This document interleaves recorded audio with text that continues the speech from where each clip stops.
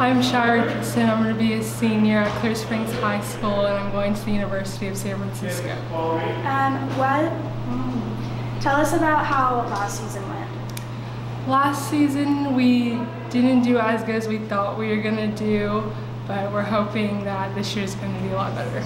So what would you say are your goals personally and as a team for this next season? Personally, I would like to lead my team to go as far as I can in district and playoffs. So you're committed for volleyball.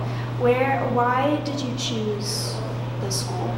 I chose there because I really liked San Francisco, the area, and I liked the atmosphere there, and the coaches were really great along with the players.